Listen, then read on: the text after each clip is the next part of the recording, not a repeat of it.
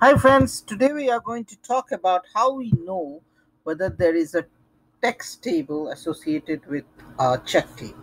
Okay, so you might say what is check table and what is text table or something. First, let me show you. I go to SE11, okay, and we will say we'll go to EKKO. This is the table, okay, and there's a text table associated. There's a check table. So if I go on to get here, so you see this is a check table, okay, bookers, okay, or T161. Okay, now how will I know whether there is a check table associated? Okay, so what I'm going to do is I'll just hijack one of these transaction. I go to slash n SE16 and I go to DD07L. Is it D07L?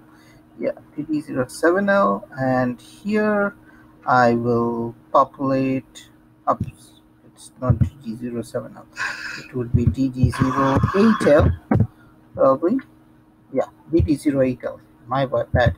And suppose here what I'm going to do, I'll populate suppose T161. Okay, T161 is a check table, okay, and here I'll populate T161, and here I'll put text. So here if you can see, I can populate text here, okay, and I'll just execute.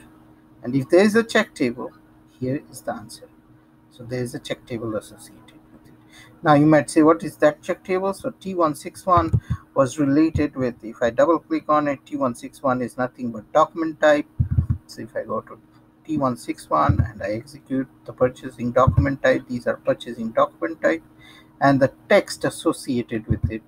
So I'll just go here and I will select suppose T161T now. Okay, sorry, T, and now I'll just execute this, and here I'll just put en and I'll just execute, and I get the description.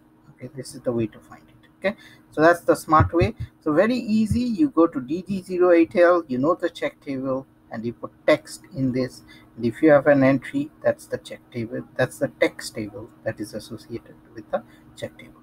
So that's it. Stay tuned to my SAP channel, and happy SAP learning, and have a great day.